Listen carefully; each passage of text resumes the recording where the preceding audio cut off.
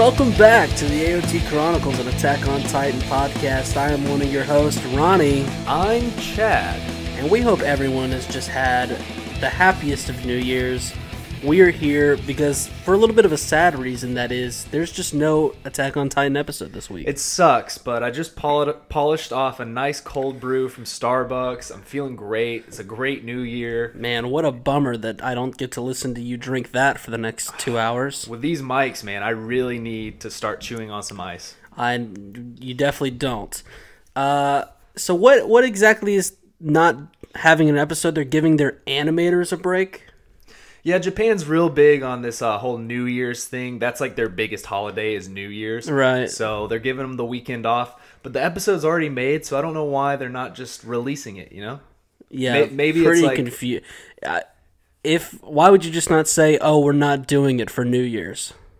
Yeah, I'm sure that's kind of what they're saying, but I don't know if they Don't just lie to me. They don't want to be put off schedule by releasing one and not animating something for the future. All right, well, I'm side-eyeing them is all I'm saying. Yeah, I mean, this next episode, Aaron and Reiner meet and we can't fucking see it. Like, come on. Now, the good news is, here we are. We're recording on a Saturday as opposed to a Sunday. The vibe, I don't know about you, it's just really good over here. I'm feeling nice, feeling good. It's not a situation where I've got to... edit this at Sunday night and then wake up and go to my job running a ride at a theme park for 10 hours the next Monday morning. So I'm feeling good. How about you? I mean, I feel great, dude. It's Saturday. Like I said, I polished off a cold brew. I took a poo because that's normally what happens when you drink coffee. How'd that go? It went great. I mean, I drank coffee, I released my bowels, and now I'm pumped up for this episode. You know why I'm pumped up? Why? Ronnie, why? Do you know why? Why? Because we got Hange fucking Zoe on this episode. Oh, you nailed that. Yeah. So for anyone, basically, we're doing this by the seat of our pants. We have some notes and stuff, but just a little thing to expect from this episode. I think we're going to start it off with a little Tybur conversation because there was a lot to take in last episode, and we've reanalyzed it. We've taken in some feedback, and I think we're ready to tackle that a little bit more. We are definitely going to cover... Here we are. I said we were going to figure this out on air. How do you say it? Is it Ilse's notebook? Is it Ilse's notebook? I don't know. We don't know, and I feel like we should just say it however we want to. We'll put emphasis on the ill, because it does have an L in the name. Yeah, it does have an... For the longest time, I thought you were trying way too hard. I thought it was I-S-L-E, and I was like, well, it's just Isle.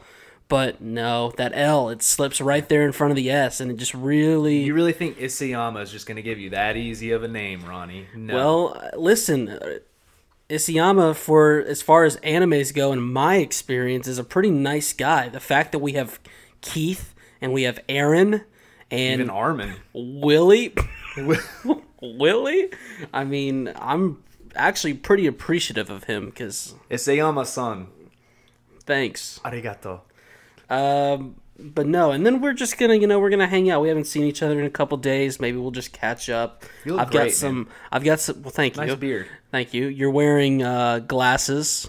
Yep. You don't wear glasses. It's UV glasses. My, headaches. Yeah. Yesterday I was on my computer and my phone all day doing business work. Yeah. New Year's Day, huh? You were doing a bunch of business work? Okay, I was really hungover and had a massive headache. So, I had to wear these bad boys because if you're really hungover and you're looking at computer screens all day, it just makes it worse. Yeah, can we all take a second to realize how shitty all of our eyes are going to be in 30 years? Because, we are in our 20s, and we're basically like the first generation who's just been staring at screens all their life. Hey, remember when doctors used to ask you how many hours of TV you watched today? Oh my God. 10 years ago? Now it's like everyone's, 15 hours a day, so they don't even give a shit anymore. They're like, well, maybe I only watch TV for an hour a day, but I also stare at a computer for 8 hours a day at work, and then I stare at my phone for who even knows how many hours a day. We are all going to be so blind, but luckily, I mean, we're on our phones just looking at emails 24/7 because we get them every 5 minutes.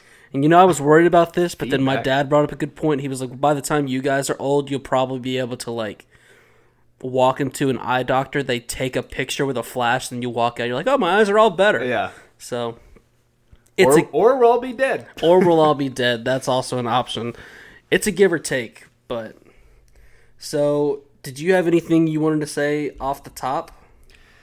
Yeah, I kind of just wanted to start off with the Willie and Magath conversation about Helos. Oh, so you didn't have anything to say off the top. You just wanted to get into the first I thought that's what subject. you meant, like, No, off I the meant top. like, no, I meant... Oh, off the top, yes. I have one thing to say. I've got to get this off my chest. Yeah, because you've really been fucking up.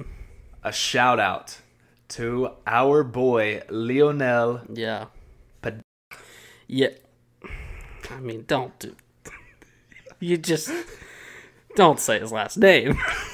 Well, it's on the YouTube comment. Oh my god, This yes. guy's pretty much just putting it out for the world to see. Anyway, yeah, we have plenty of shout-outs to get into. You guys have been doing great with the feedback. We love all of it. We'll get more into it later in the episode. Hold on. Let me talk about this guy. Chad I have has to been... shout him out. He's been dropping the ball so hard. We work this guy. We work with this guy. We work this guy. We work this guy. And... Okay, so he was talking to us. He loves Attack on Titan. He didn't believe that we had a podcast, so we had to prove it to him. Right. He's listening to it, and he goes, wow, this is really good. So he just keeps listening to more episodes. We're being real incognito. Yeah. Because, hey, here's a secret, guys. We are concealing our identities. What? Yeah, dude. No, we're not. Yeah, we are. My name's Chad, bro. Yours is Ronnie. Yeah, but anyways, you're right. Leonel, I'll give out his full name. I've got his address too. If anybody wants that, just email us. Just email us, thepodcastchronicles@gmail.com. And he was listening to it on speakerphone for some reason because he is just like that. And his wife overheard the podcast, and he goes, "Hey, I actually work with these two guys." And she says, "Wow, they sound really professional. Do you really work with them?" Yeah. Yeah. So basically, if you're sitting at home and you're wondering, hey, why the fuck is Chad telling us this story? It was all an elaborate ploy so we could get to the end where Leo's wife said, hey, those guys sound professional. So shout out Leo's wife. Yeah. So thank God you got that off your chest. And with that, let's go ahead and hop on into the Tybur family shenanigans. All right. I'll let you start it off. Well, I'm just going to start off with this. We posted the episode, we got some feedback, and the more we thought about it, I would say midweek, we were kind of down on ourselves. We were like, man, we really dropped the ball on this Tybur shit. We were just like completely wrong. But after rewatching it, after reanalyzing it, I think we made two flaws and two flaws only. Yeah. We didn't talk about the calling card, which, let me be honest, I think is your fault. Yeah, well, I don't know why that's my fault, considering you had the summarization of that part of the episode, which falls on your hands. Well, so I just felt like it was your fault personally. You're supposed to be like watching Ronnie, over me because I've got a lot on my plate, whereas trust you me, it's are easy to watch over you. You're 4'10". Okay, yep. Hey, that's fair. As long as that's fair for you to say because you did admit that this was your fault. So thanks for that. And then the second thing that we did, this was definitely your fault. We just missed giving or mentioning that Willie gave Magath control of the military. Yeah, I'll put blame on myself, sure. Well, and the fact that you did that made me feel kind of bad. It was also my fault. We both missed it. We got to be better. Well, you can take blame for the first part. I'll take blame for the second. How about that? 50-50. Okay, your part's worse, though. And so, anyway, we're going to get into all of that as we talk about it. I just wanted to say that up front because everything else, let's be honest, they're talking about wheels. They're talking about houses and rats that don't exist. It's all hidden in just these metaphorical encryptions. Thank you, metaphorical encryptions. Exactly right, Chaz. And we are just two anime watchers trying to dissect it all. We don't have any anime knowledge. And this is some deep stuff, and so we're trying our best. Yeah. And for that, I say, put your chin up high. And thank God, no one was mean to us. We just had some people helping us out. And to those people, I'll thank you in a minute. And most of the people that helped us, they've read the manga. They know what's to come. So they know what's happening. We're just a couple of anime watchers. So we're sorry for, kind of screwing the pooch on that one. Yeah.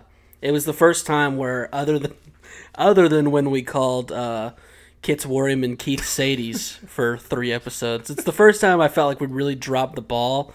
And during this week, I felt like we were being hard on ourselves. And I totally blame you for that one. And I'm telling us to keep our chin up. Okay. Yeah, if you're a new listener, just a quick summary there. Chad had seen the entirety of Attack on Titan. I had only seen the first season when we started the podcast. Don't know why we did it, but we did. And we called Kit's Worryman. I know it's like Warman or something like that, but we like to call him Worryman. Whatever he is. Who because cares? That guy was always worried.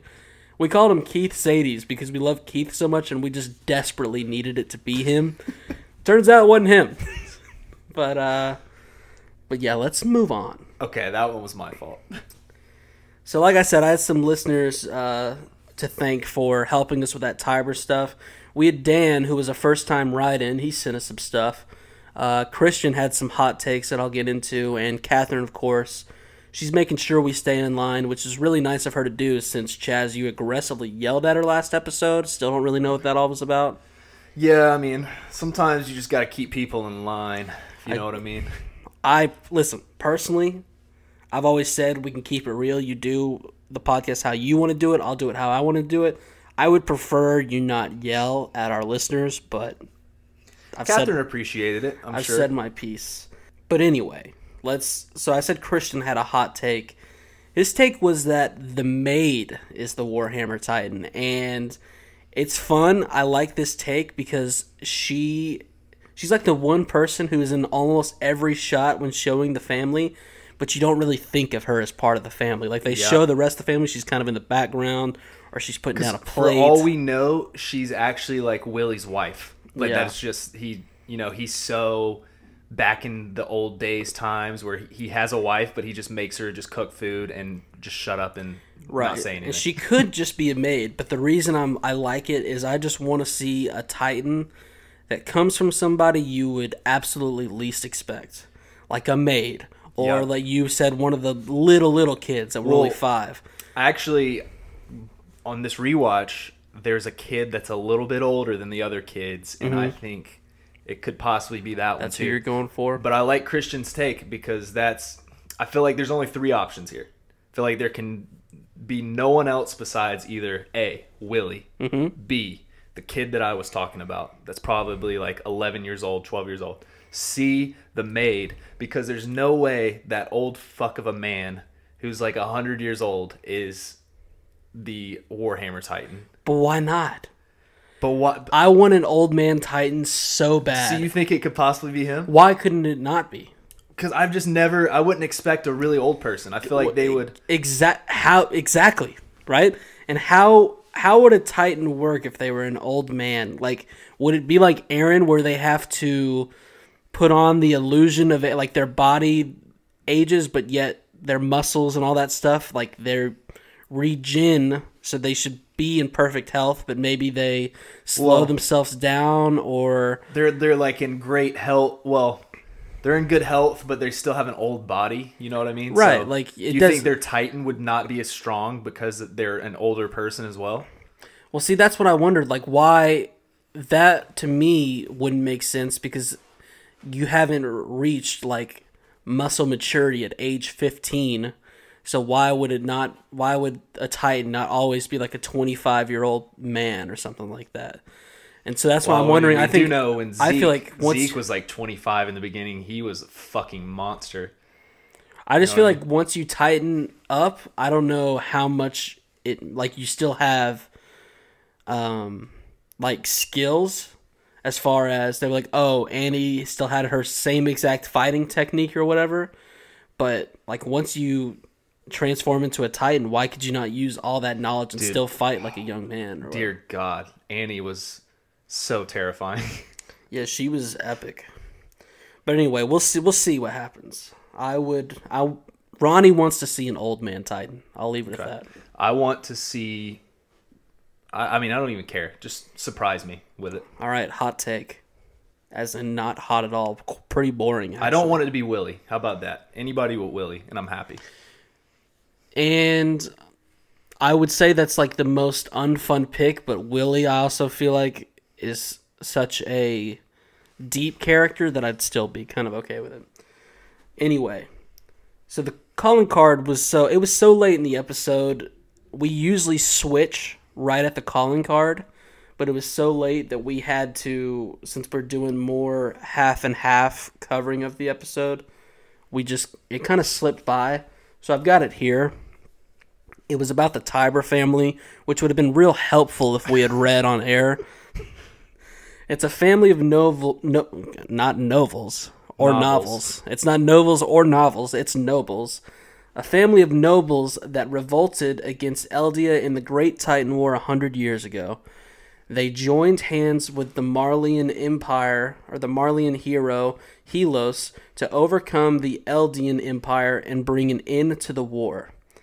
As nobles who have long possessed the Warhammer Titan, they have guided Marley for many years and hold significant influence both domestically and abroad.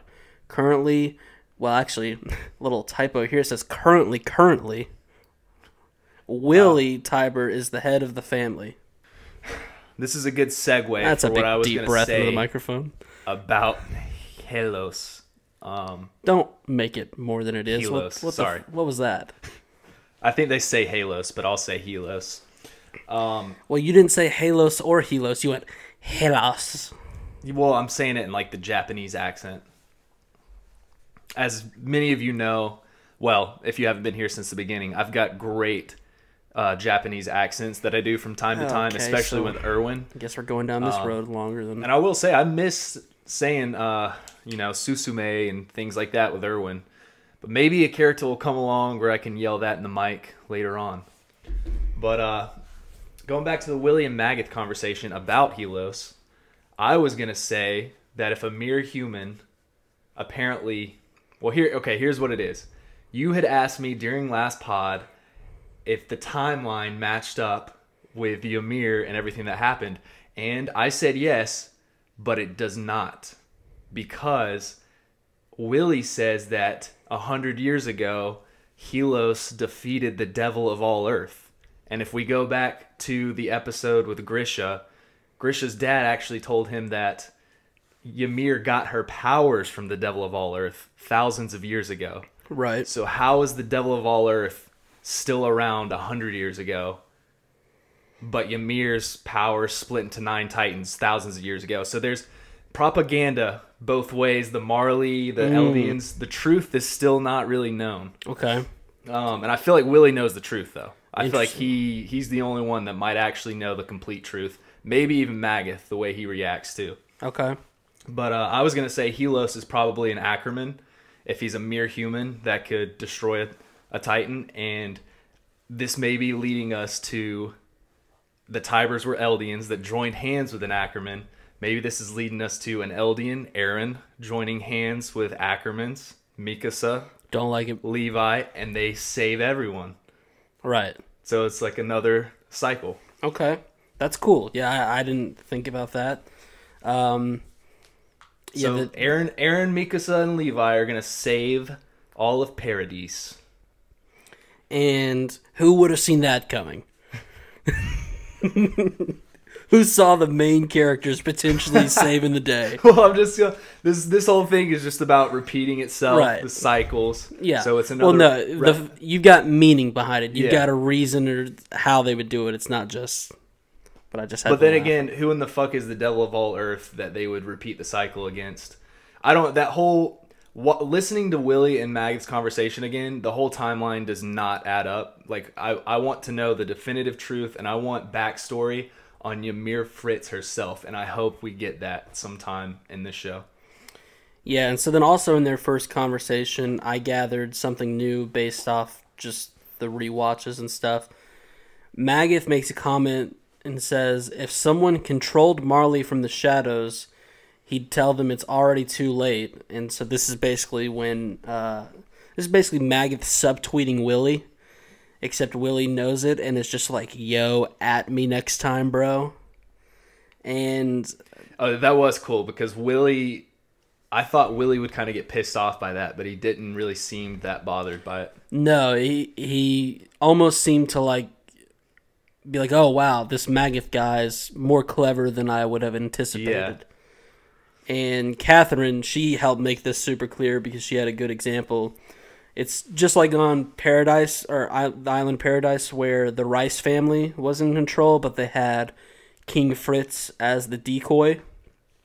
The Tyburs are in charge over here in Marley. We just don't necessarily know who the King Fritz of the operation is. Talking about the decoy? We don't know who the decoy is? Yeah. Yeah. Because it's like... That's a good question. Also, for the most part, it doesn't seem like the Tyburs interfere a whole lot, but that they have that power if they need to flex it. They just don't really... I mean, Willie straight up says, he's like, listen, my family helped save the day, but this path of warmongering was something Marley chose on their own.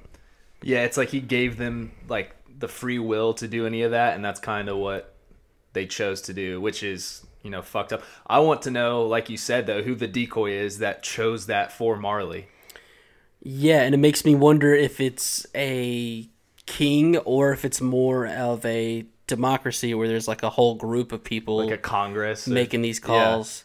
Yeah.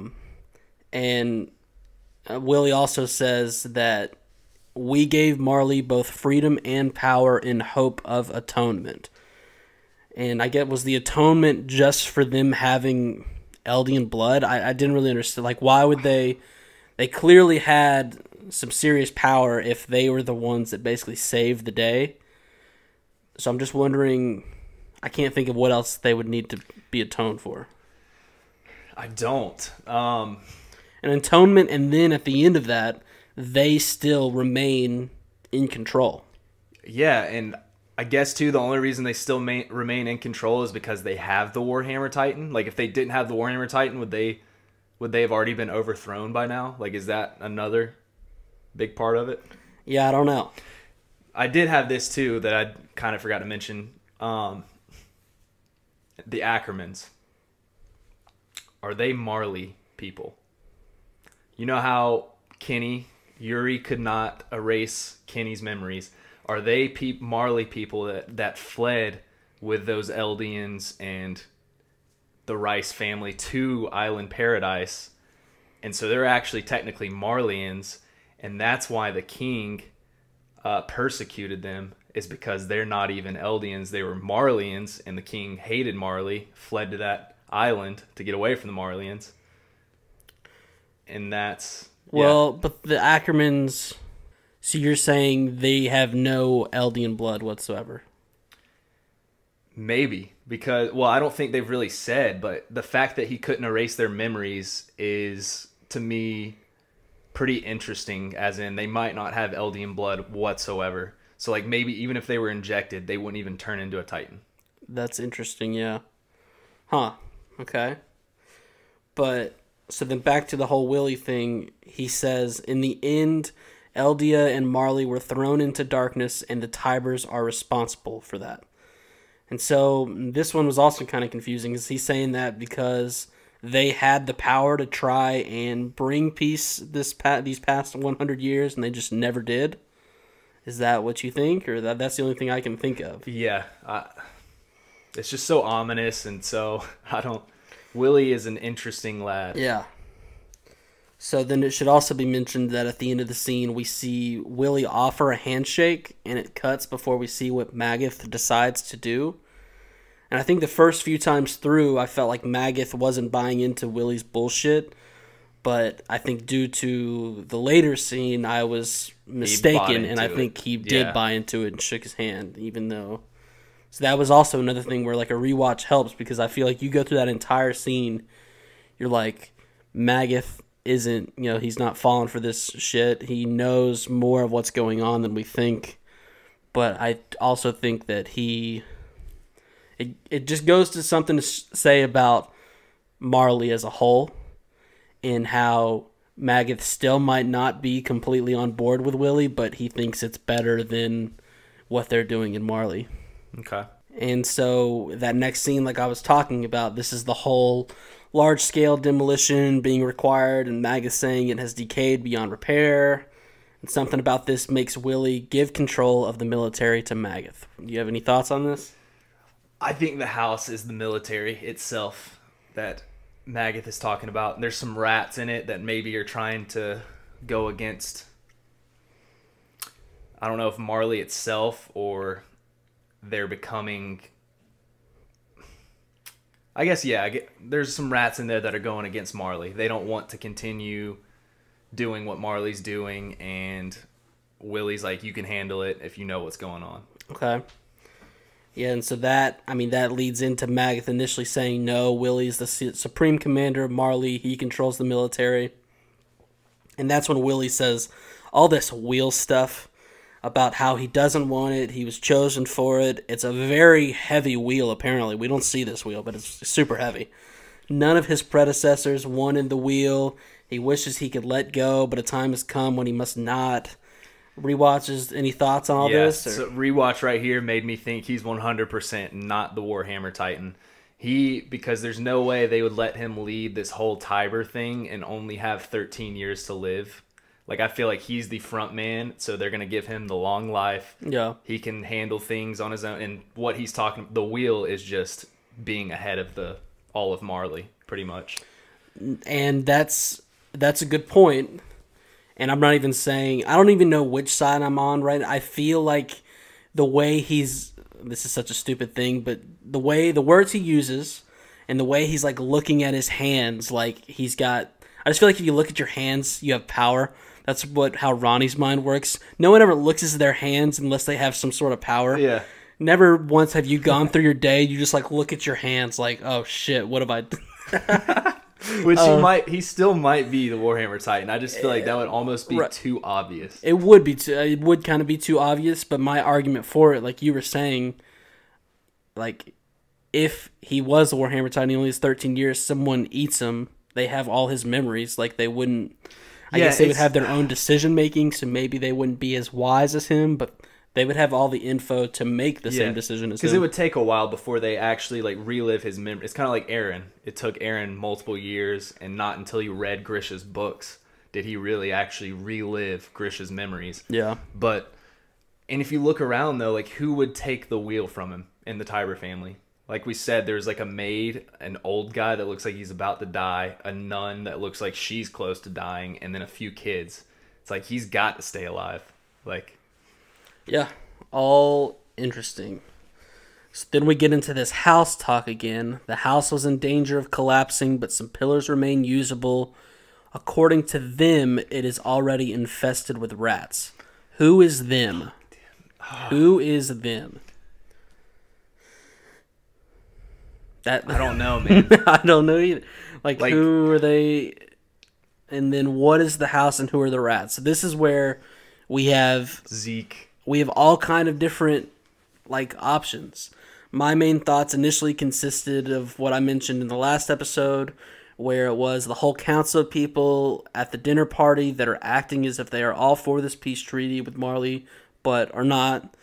I think your first mention was it was like Aaron's gang being the rats, and maybe they already knew Marley was infested with them. But I think at this point we don't think that's no. Just wanted to mention everything, and then you just mentioned the military, so it could be the military. And then upon rewatch, the only thing I can think of is just leaders of Marley as a whole, who are there's the ones who want to keep them in war, and then maybe there's the ones more like Magath, who recognize the Tyburs are in control don't want to be taking over all this land, while the others are still just like, fuck the Tyburs, they don't do shit, we are in power. Yeah. So. Or. Yeah.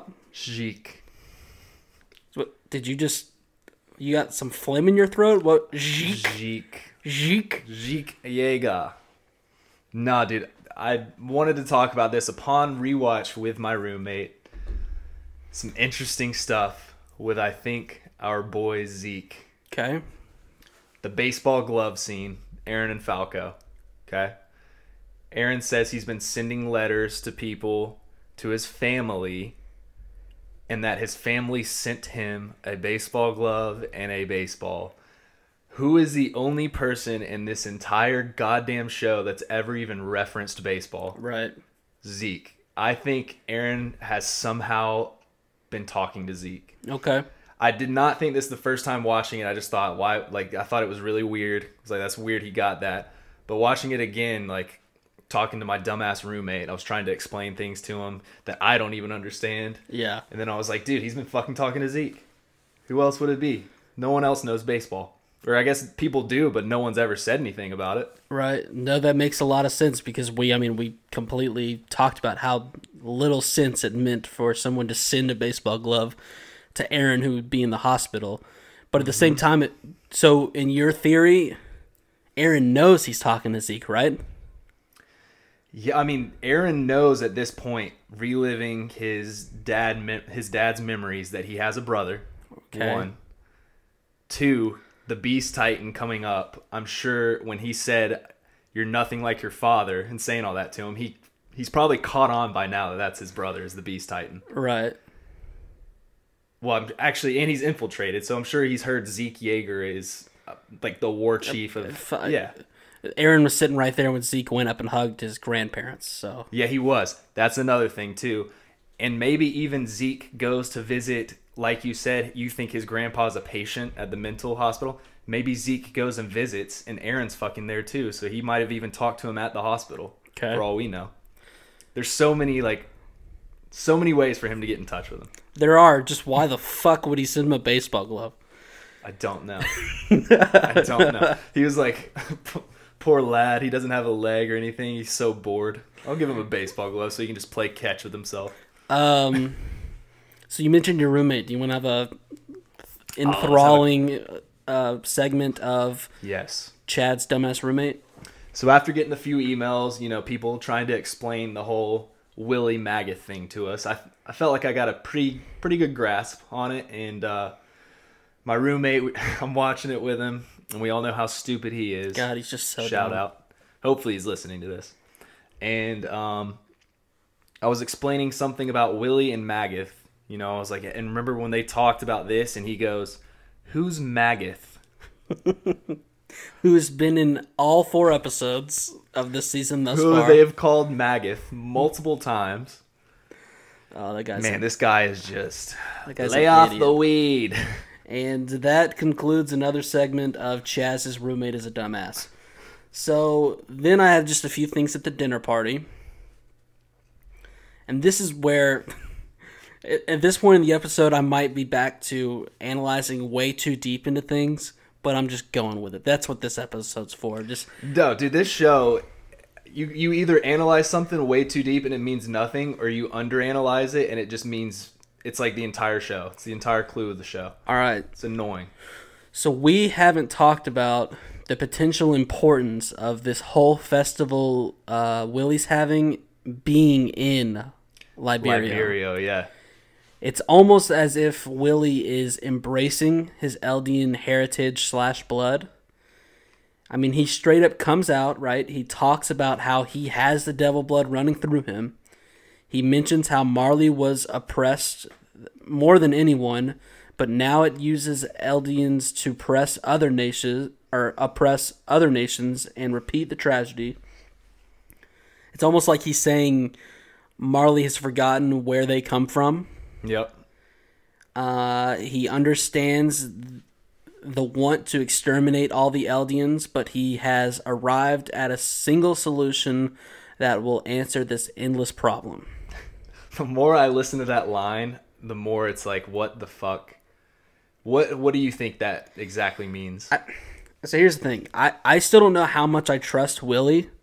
He just seems like he's meant to be a shady bad guy, but when I go back and watch it a few more times, it almost seems like he could be the poster boy for Eldians not being as bad as some of these people think. And well, do you think, when you say that, though, do you mean Eldians in Marley, not Eldians on Paradise? I feel like he's going to try to say that the Eldians that are on Marley are good, right, but the other ones are still bad. Yeah, because that's so... I've got something about that here in a second. It seems like a big deal to just have all these high and mighty people just strolling into an internment zone and enjoy a festival with what they consider devils. Yeah. And obviously we saw the Eldians were able to just participate. Like, yeah, and then we see the guy Falco shove his ice cream in Gabby's mouth, and you're like, oh, that's so cute. They are nice people. Great. They're not devils. Great note. No, but like at the dinner party, they're talking about how they're letting filthy devils touch the plates, and now they're gonna go share a corn dog with them. Yeah, they're gonna go sit next to him in the theater to watch Willie's one-man show. But no, because the other thing about all these rich people, or I guess I call them rich, they're powerful people, might be a better word. They're powerful and rich, I'm assuming. Catherine had brought up another good point about why other countries hate Eldians even more than Marleyans, and it's because Eldians are on the front lines and being forced to kill people from these other countries. So all these other countries are seeing that these Eldians are real dicks for killing all their people. But, I mean, some of the things Willie is saying just comes off as real negative about Marley and how they're running things. And, like, if he can tell them, hey, it's not the Eldians, like Marley's forcing them to do this, we just have a serious civil fucking war on our hands. Yeah. And then it's like, that's when it's like what you said. How do the people of Paradise fit into all this? He's got to just say that these devil bloods on this land are good. The ones on that island are very bad. That's what I think he's essentially gonna say to persuade these other world leaders. Because these are just, I mean, it's like the world nowadays. We go, to war, U.S., whatever country goes to war with other countries, but then, a couple years later, they're sending ambassadors to all these high-up meetings to meet and talk and be all friendly and shit. Right. They're just posers. Like, so what does that mean for Marley? In your mind, what does that mean for Marley? He's gathering all these world leaders to be on Marley's side. Now they are all allies because, they were just enemies fighting. He's going to say, we're all allies now. I secretly run this. He might even come out and say that straight up. He might be completely truthful. And he's like, we need to go exterminate Paradise and we can share this world together.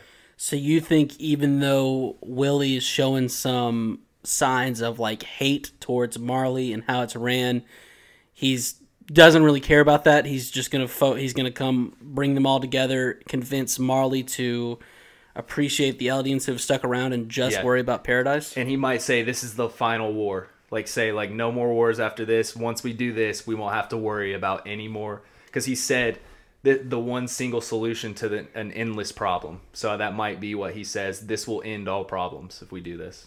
Which, that's not really what's going to happen, even if they do that. But all right.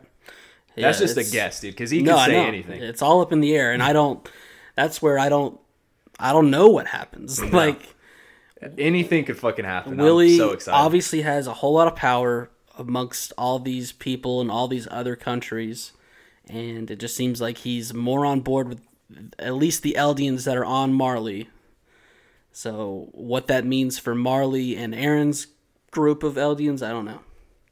Because let me ask you this. Is Aaron, in his mind right now, is he only fighting for the Eldians and just the people of Paradise? Or is he thinking, no, we're saving Eldians as a whole? Like, I think maybe just his buddies on the island, because maybe even just Falco. I don't know, though. I don't know if he's going to talk to Reiner to maybe even forgive Reiner right here, or what do you think? Do you think he's going to forgive Reiner, or does he have bad blood with Reiner still? In my own head, I feel like he's trying to convince... I think Aaron and them want to save Eldians as a whole. I think they want to take down Marley, even though the other Eldians have been the ones calling the ones on the islands traitors and even more devils. My initial thinking is that Aaron's saying, hey, join me. Let's take down Marley. You guys don't have to live in these internment zones anymore. You don't have to wear those stupid armbands. Okay. That's my thought. I like that. I also think, too, okay, do you think if if Eldians say no, do you think he'll care about them? Would he hesitate to kill a non-fellow patriot? I think it depends on the... Because Aaron is, like we said at the end of season 3, he is completely different now. Yeah, I mean, I think if there are other Eldians fighting him and shooting cannons, I don't think he's going to hesitate to fuck shit up. Okay. But do I think he's going to, in the middle of a war, tighten out, drop into an internment zone and just fucking murder a bunch of little kids and families that... No. I don't think so. No. That's a good point, too, because it's kind of a bad thing for Aaron that it's in this internment. Well, it's a good and bad thing. Bad thing, there's a lot of innocent civilians that are Eldians around. So if he did try something, he would more than likely kill a bunch of Eldians. But it is a good thing that it's in there, because how would he get out of this internment zone if the festival was in this downtown Marley?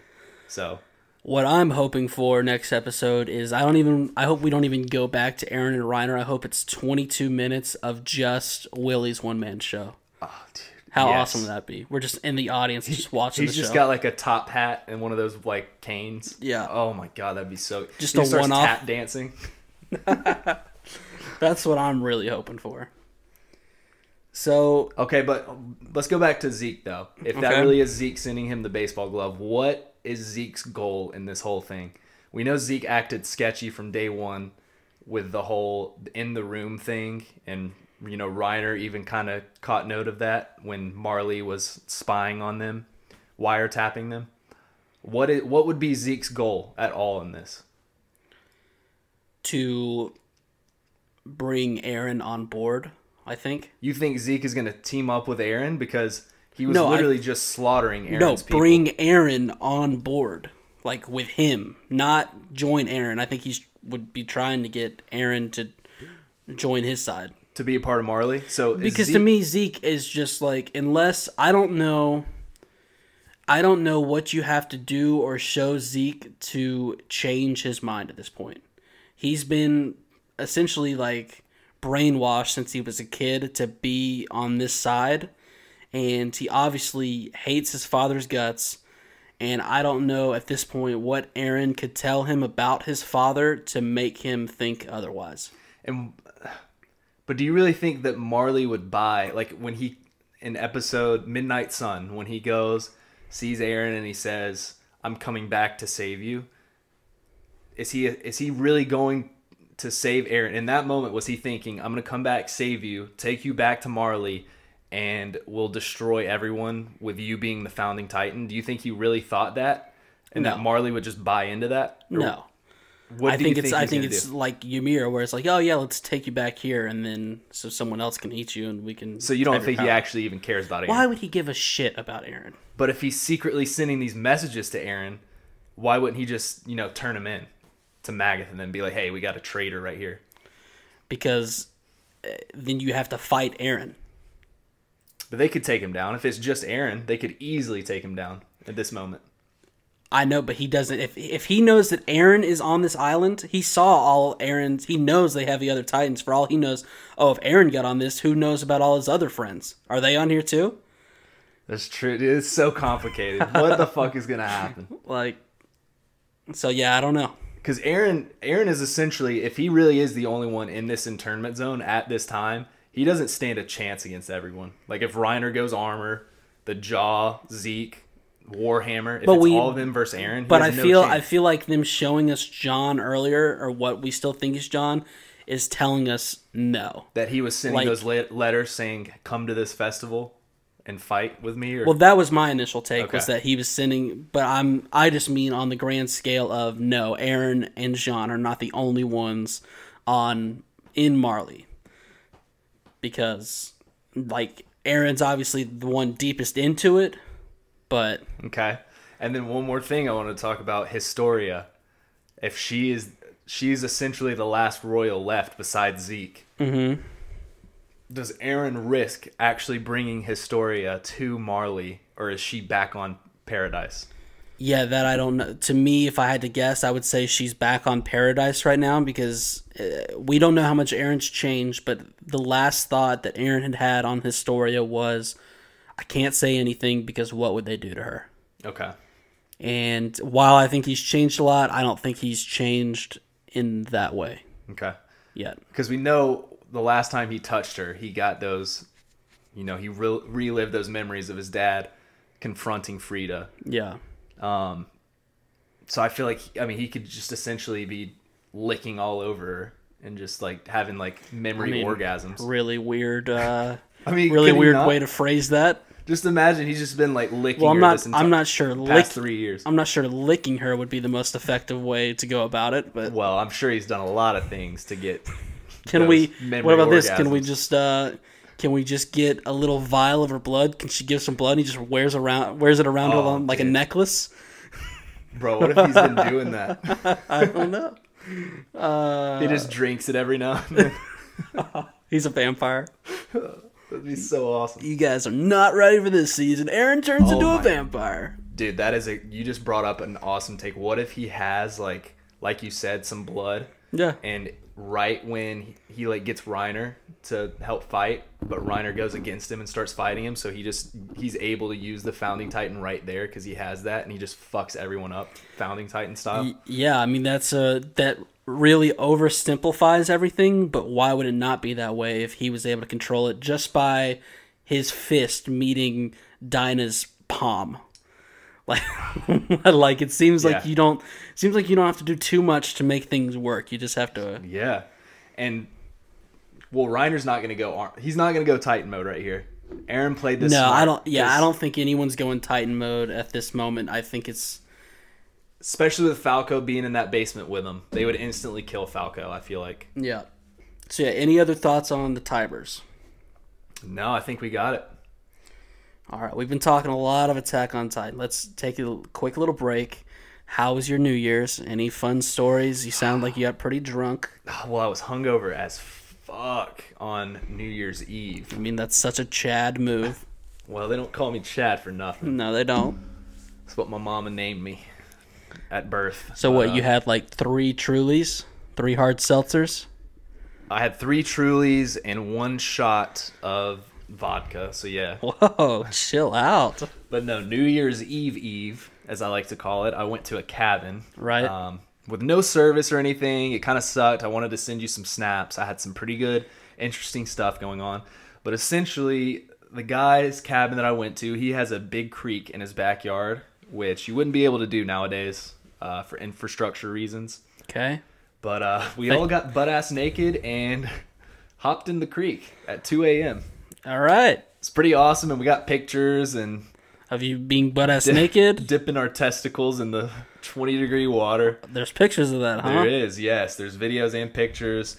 If anybody wants that, you can email us at thepodcastchronicles@gmail.com. We probably will not send those, but... And were you not the only single person out of 3... there were 3 married couples and then you. That's how I understood No, there was 2 married couples. Okay. And there was a few single people and then 1 couple that I don't know if they're kind of swingers or not. Okay. Yep. Sounds like you're kind of farty. So how many single females were we dealing with at this thing that you were dipping your testicles into the creek? Approximately -2. No. There was 1 or 2, and they were inside for the occasion. They did not want to participate in dipping their testicles in the 20-degree water. Yeah, they did not want any testicles in the water. How many pairs of testicles were in the 20-degree water? If you don't mind me asking. 2, 4, 6, 8, 9. There was about 9 testicles in there. One of them, there's a guy. Randy does have that. Randy's, bless him. All right. He got hung by a bull in a bull riding accident. Okay. But yeah, it was pretty cool. No women in the water. No women got in the water. It was just a bunch of dudes. And then we took a picture on his bridge. He has a bridge. And we were all just, butt naked. Right. Our balls all shriveled up. And yeah, you'll have to show me that after the podcast. Okay. I'm very interested. All right. You know how Ronnie rolls. Fuck New Year's. It's just, I stay up till midnight every night. What am I doing? Very unhealthy. You know what I'm sick of? Chocolate. You eat a lot of it. Well, I do love chocolate. Is there anything more boring than a video of fireworks? Snapchat stories? Snapchat, Instagram stories, Twitter posts. Tell me one thing that's more boring than someone videoing fireworks. Someone taking a picture of the sunset. See, is it close It's close, but for some reason I like that a little bit more. Okay, but it's close. And I guess maybe it's because the sunsets I see, they're sprinkled around, And I do, here's the thing about Ronnie, I do like a good sunset. I don't give a shit about your fireworks, just quite frankly. And here's the other thing. No one ever just posts one video of fireworks. If it's a Snapchat, there's never one 10-second video of, oh, here's the fireworks. It's at least 40. Whereas a sunset, it's like, oh, here's the sunset. That's it. It's a good, I look at the top of the Instagram stories, and it's 20 dashes long. I'm like, really? You videoed the entire fireworks show? I'm not going to watch the entire 10 seconds of one, much less the full 3-minute production you've put on here. Well, aren't you scared of fireworks? Is this they are pretty loud, which even goes for my point even more. If I was going to watch fireworks, I would do it either in a car or through a video. That's a great point. And I still don't do it. I don't even shoot fire. We didn't shoot any fireworks off at the New Year's Eve party.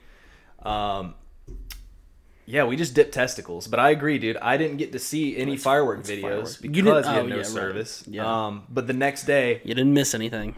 Did you stay up for New Year's Eve? Yeah, I was up. I fell asleep at 11:30. Okay. I couldn't make it. I was, still hungover. We went to a brewery. Me and my cousins, parents. I drank a few beers, and I was so messed up from the night before, dipping testicles and swimming in 20-degree water, that I fell asleep before the ball dropped. Yeah, no pun intended. But here's the thing: I was up for it, but I was not watching one of those bullshit New Year's shows. What? No, I hate those. They didn't have Robin Thicke playing? So yes, you brought up my favorite New Year's story ever. It's a great story. Back in. So we got to 2021 this time. Happy 2021, everyone. For New Year's going into 2019, I went over to a friend's house, and we watched whatever stupid channel that is, that they're in New York, and Ryan Seacrest is really being a dick, and they're taller than you. Yeah, they're 5'5". They're videoing everyone kissing, which is just really super fun.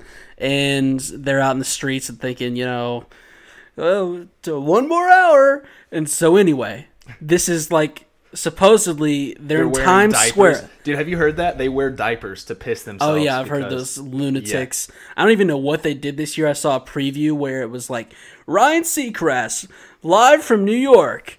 And then they showed all those other 6 dickheads who are usually out in the streets in 15-degree weather, people shitting their pants, and they're asking them questions. And they were part of the broadcast show. I'm like, what? That Corey V bitch still has the world by the balls. What are we going to do? I didn't watch it, but I assume they didn't have 500,000 people in the streets of New York groping each other. It's a great point, Ronnie. I didn't even think about that till now because I was too busy dipping my testicles in water. And good for you. That was way better use of your time than watching one of those bullshit programs. I hate them.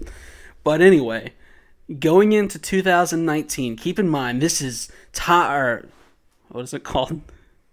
Times Square, New York. 5 minutes before we reach 2019, and the best. I'm like, okay, we've got one more musical performance. Who could it possibly be?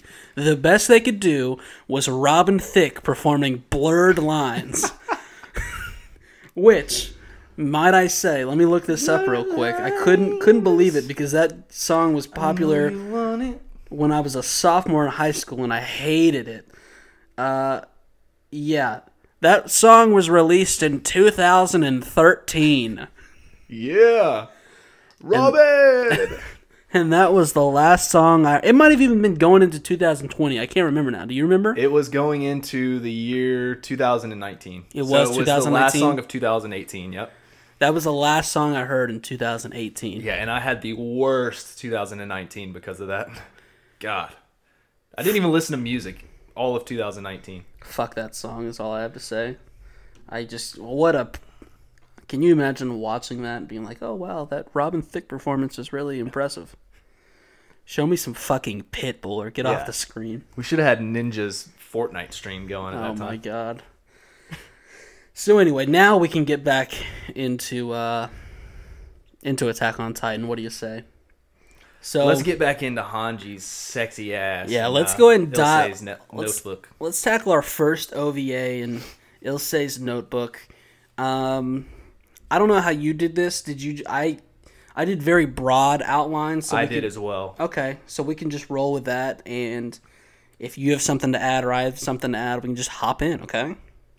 Okay.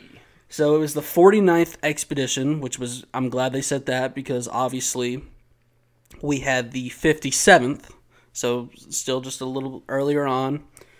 This was, at the end of the episode, they did say, too, this is, one of the first ones right after Wall Maria fell. So this is, not long after. Hange wants to capture a Titan, but Levi's not having it. She's asking him for help, and he's like, he knows what she's asking at this point. So she's been on this train for a while. And does he make a toilet or shit joke at any moment? Oh, yeah. Okay. It was very early on. Hey, what the fuck are you doing? Did you not ever chewed some dead skin off your lip? Someone probably heard that because it's right there in the microphone. I just looked up as Chad was spitting onto the floor. Not spitting. I chewed some dead skin off my lip. And then did you do? Well, do you call it spit if no spit comes out? No. Well, what? So that was in your mouth. What did you do? Blew it. I blew it out. You blew it out of your mouth? Hard. Yeah. It's not the only thing you blew this past weekend. So wow. They set up camp, and Hange asked Erwin if she can capture a Titan. But Erwin says, listen, Hange, we already lost 10 men, and we can't do something that dangerous. We don't have the people to Erwin's like, spare. look, I don't like losing men. I've never lost men before. We're not doing it. That's enough. We have not properly stopped and just celebrated seeing these characters, including Erwin. How do you say this? Fresh of breath air. Yes. Love these freshes of breath air that I get when I see my beloved characters on screen. We get Erwin, we get Hange. I'm just going to go through a list right now. Oreo, Petra. Yep. If you haven't listened to our old podcast, that's our nickname for, what was his name? Oruo. Oleo. We call him just Oreo. Yeah. They mentioned Elda, which is the wizard that you liked to refer to him as. Elda? Eldjin. Yeah, Eldjin. The wizard Eldjin. Also, I don't know why. Why the fuck did I say Elda? Because you're always trying to say these things in Japanese, even though you don't speak a lick of it. Okay, you can say arigato and Shinzu Sasageo, which you get wrong. Shinzu Sasageo. Even though you get both of those wrong, like every other time you do it. But yeah, his name was the Wizard Eldjin. Put some respect on his name. Wish I would have seen Ibaka. Him. That's what you are. Baka. So Hange, she chokes out double stuffed Oreo while comparing him. I'd let her choke my double stuffed Oreo. She says that there's no way he could beat Levi, but if he tried, he would need to analyze Levi to beat him. And that is what watch the way he shits. Watch the way she mentioned a bunch of things. Yeah. Everything about him. And that's what we need to do with the Titans. And I see where she's coming from. I would love to know how Levi shits. Like if it's pretty big or if it's just normal. If it, if it's easy on him. I'd love to know. Mike, he's here as well with his super sniffer. This guy had one of the most peaceful deaths of all time. So that was a great callback though for him sniffing. Like I liked how he was the first one to sniff out the Titan in the forest. Yeah, some good Mike action because the last time we saw him, he was getting ripped to shreds. He's really relaxing in the afterlife, and he notices a Titan, and Hange just rushes off for it through Levi's dismay. Yeah. Levi, he just did a face. This is throwback to season 1 crazy Hange. Oh, yeah. She's calmed down a little bit. She's still a little crazy, but She was wild back Right. then. This is when I didn't know what to make of her. Levi makes the face where if I had to caption it, it would just say, "Is this bitch for real?" Yo, how about when she chokes Oreo? Yeah. Oh, man, dude. That just... All the blood in my body rushed inside my pants. Thank God we did not watch this together because I thought there might be a few of those moments. So, Hange, she leads this thing on a wild goose chase until it just stops in its tracks, turns around, and starts running in the complete opposite direction. And so now roles reversed, Hange starts to chase it, and the Titan reaches a tree, and all of a sudden this guy thinks it's a woodpecker. Just starts banging its forehead against the tree. I saw your mom doing this on the way in. I had to run and grab her and say, "Why are you doing that?" She told me it was because you told her to. Well, I didn't tell her to do that. I just Why said, was she chained to a tree, Chaz? Okay, she wasn't chained to a tree. I said you're allowed to move free. Well, okay, she was chained to a tree, but she had it was a 20-foot chain. So she had a lot of room to move around. It was the length of a junior jump rope. Okay, that's a lie. I know that's a lie, dude, because, well, it's not junior to you because you're so short, but yes, maybe it was a junior then. Well, to me, since I'm so tall, yeah. I haven't been able to jump rope in many years. It's the jumping part I have the hardest time with. But you need to stop saying stuff about my mom, man. People are going to think that I'm bad to my mom. Yeah, you're definitely not bad to your mom. Hange dances with it for a little while because she's just zooming all around it, and then Oreo went in for the kill because Hange was trying to capture this thing. Stupid Oreo. And Hange yells at him which makes him stop in his tracks, and he almost loses his life to this Titan until Captain Levi saves the day.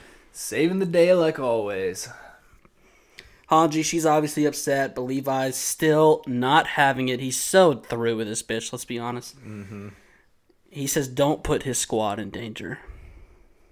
And it's interesting to see the evolution of characters because I think Hange is getting on Levi's nerves so much at this point. We saw late in Season 3 when he was saying, he was vouching for Hange being the next in line. She was going to be the commander once Erwin was done.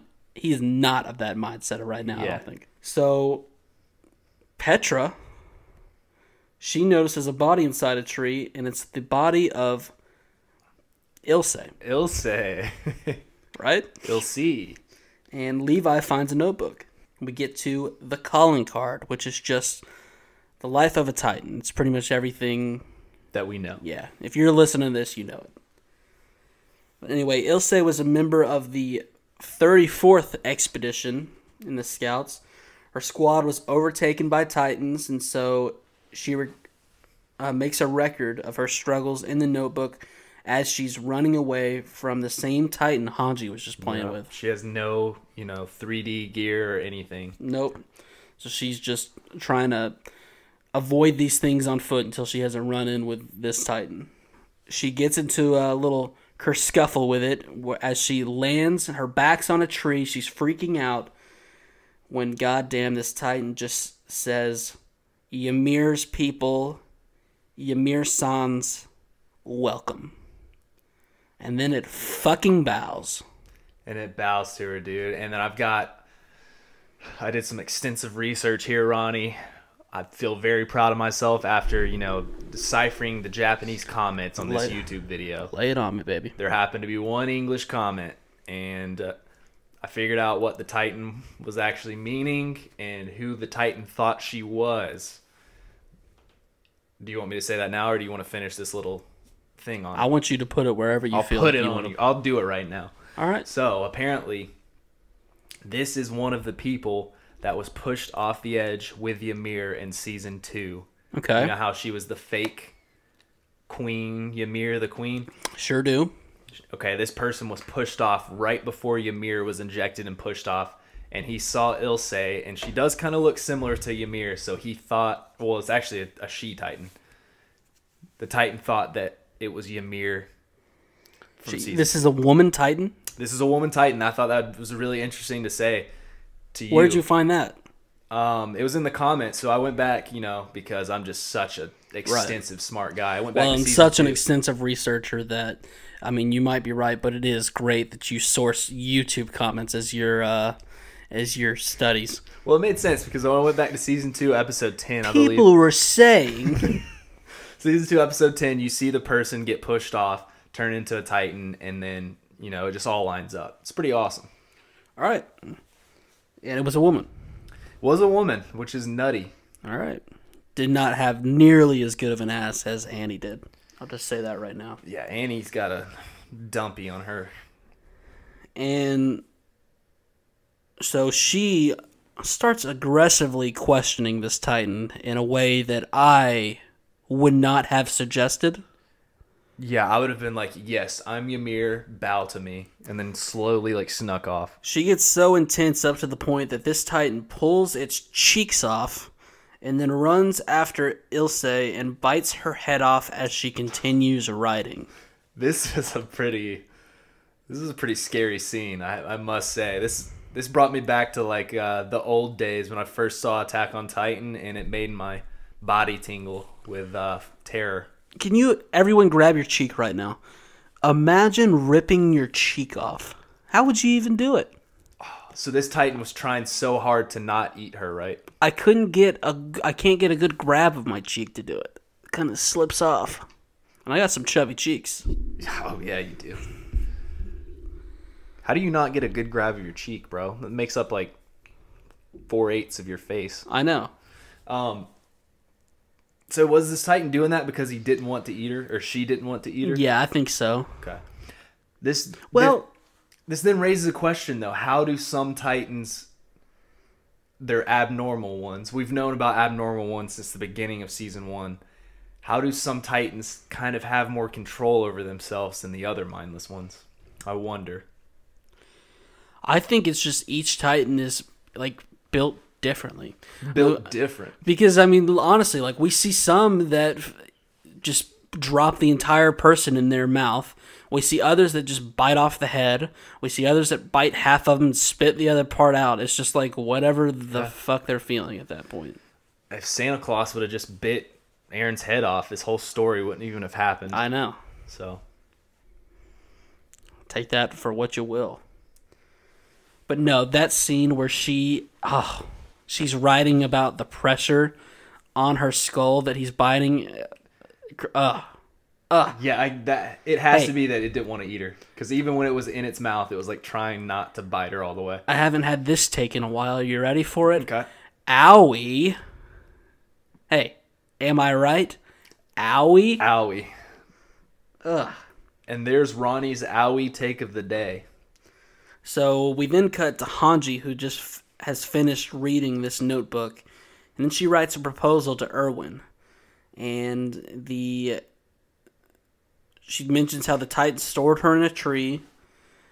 So this just showed that they have a deeper level of thinking than we had, or I guess at that point they had initially thought. And then Hange returns Ilse's belongings to her parents, which is always just sad.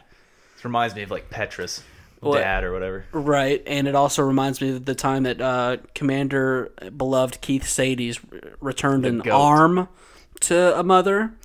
I would say Hange did a much better job. A journal, a notebook, rather, much more appropriate thing to hand over to parents than a loose limb. She could have returned Ilse's decapitated body. And you know what? She decided against that. And for that, I love her. I love her for it. You know what?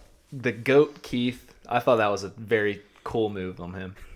He just keeps it real. If he's like, well, it doesn't belong to me. This arm belongs to the mother. This is who it's getting it for. And who knows what kind of weird shit Hange's doing with that corpse. Let's be honest. No wonder Hange kind of had a thing for Keith. They're both weird like that, you know? She can make a photocopy of the notebook. Or not a photocopy. I don't think they have laser jet printers in the Island Paradise. But she could at least rewrite it. You can't rewrite a body, and she's got that in her laboratory somewhere.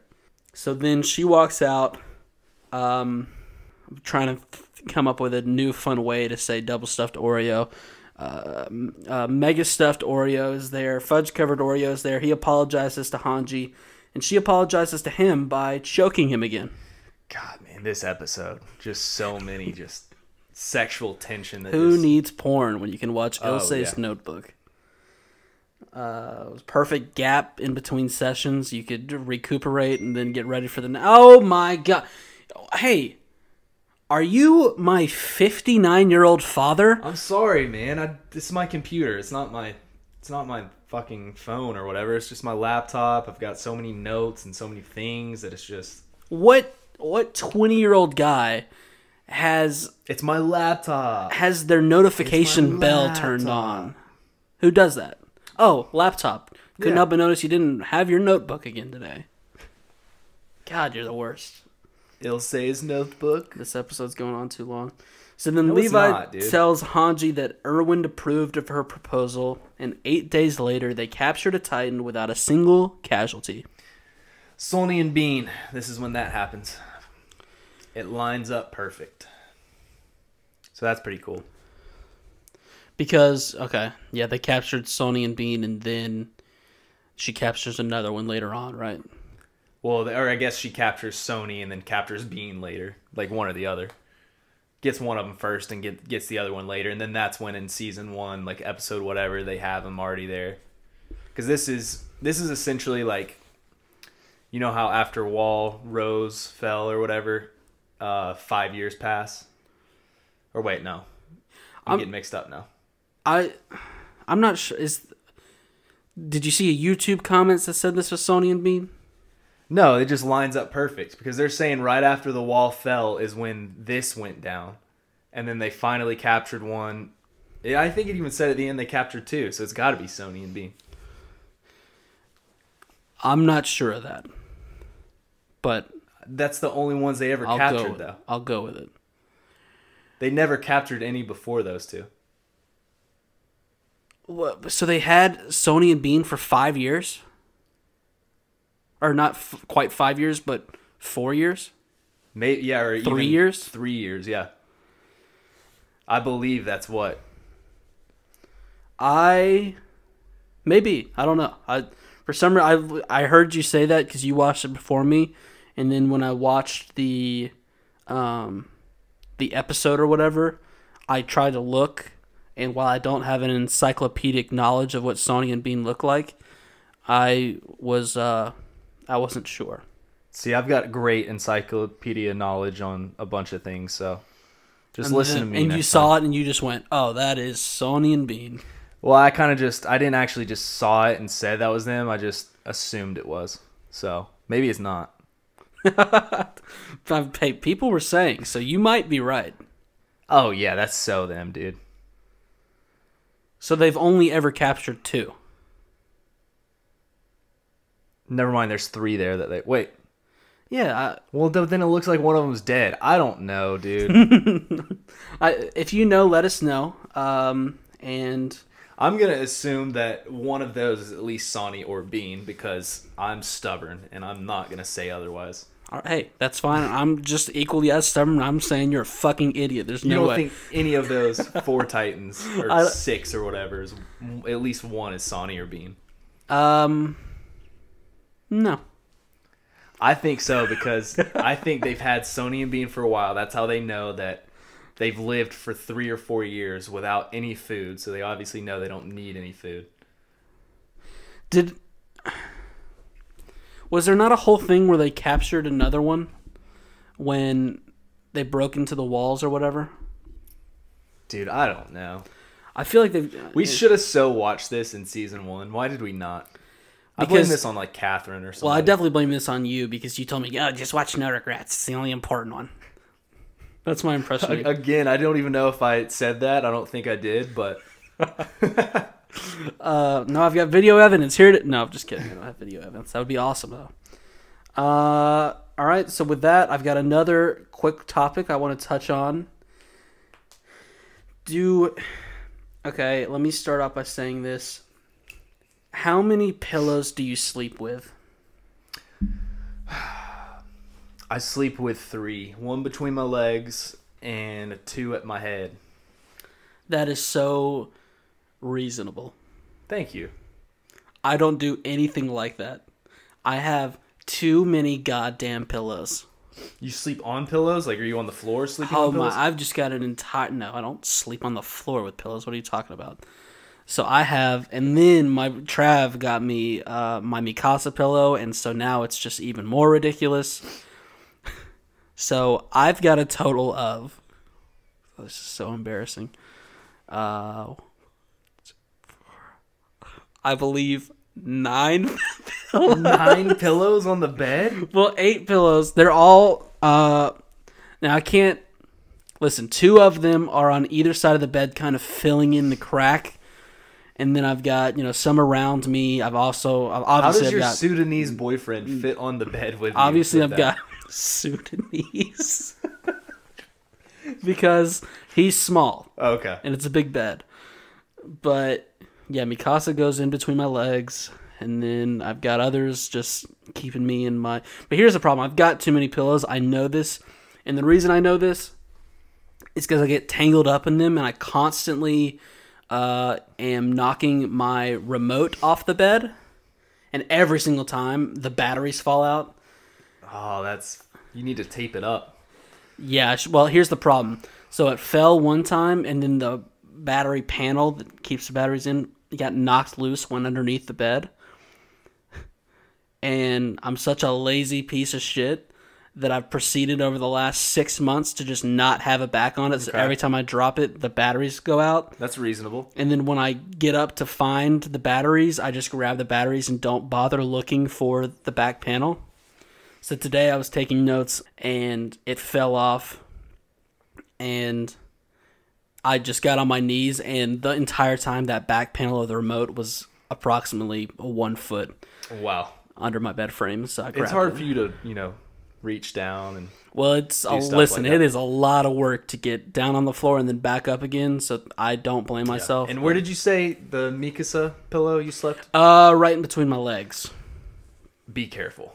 I just want to tell you, be careful because I believe that pillowcase is the 15-year-old version of Mikasa. No. So no, it's not. Be careful. Because they wouldn't legally be able to print what's on the other side of the pillow if she was not at least 18. She's in her scout regiment, old uniform. Yeah, but it's like it's just like when just be careful. It's like when I have a wife, like a smoking hot wife.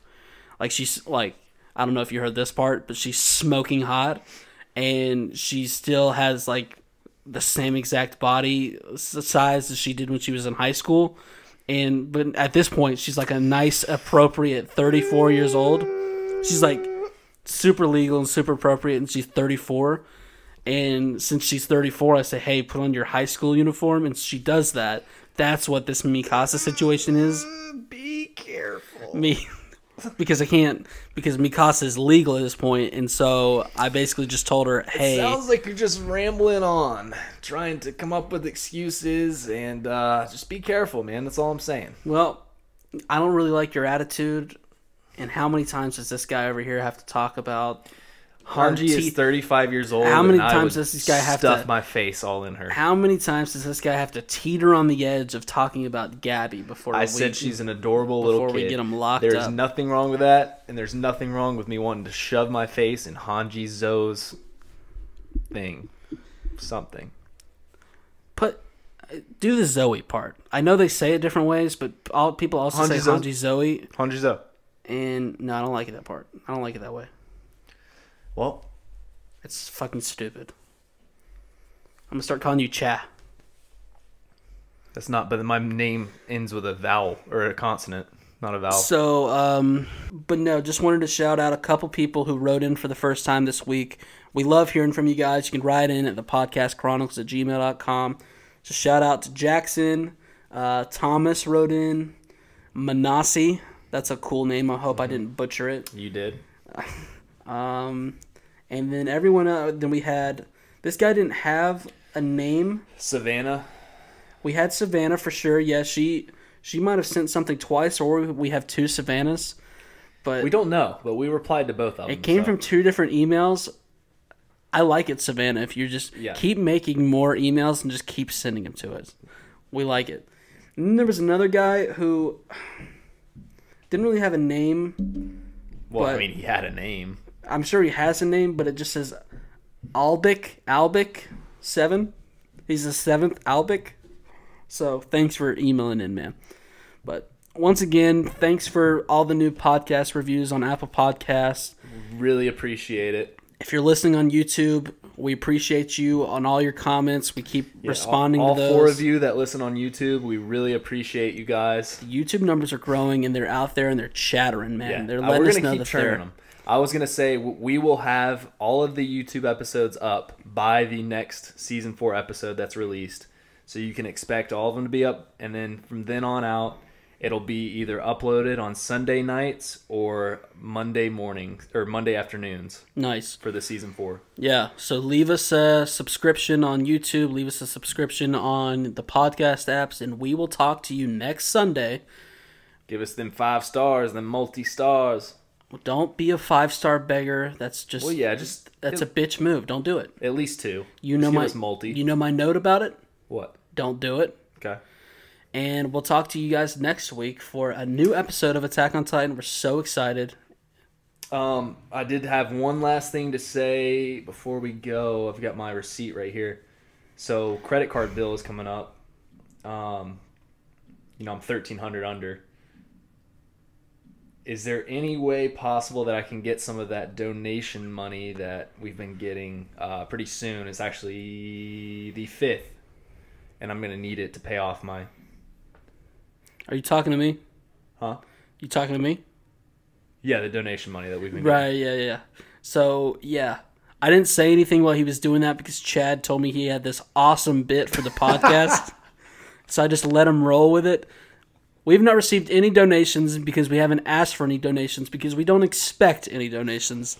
Okay, but at least, Patreon. We're on Patreon here soon. We're not on Patreon. Are we not on anything, dude? So you're telling me I've spent $1,600 on equipment. I'm telling you there's no way people... Wait, how much money did you say? $1,600, but with no way to return that's undercutting it. At least $4,000 per person. Oh, my God. Yeah, we're just doing this out of the good of our hearts. Holy shit, I never knew that. And it's going to be really awkward when we get evicted from our studio here. Yeah, but that's the way it is. Okay, we love you guys. This is going on way too long. I don't know why Ronnie would say this at the end of the pod.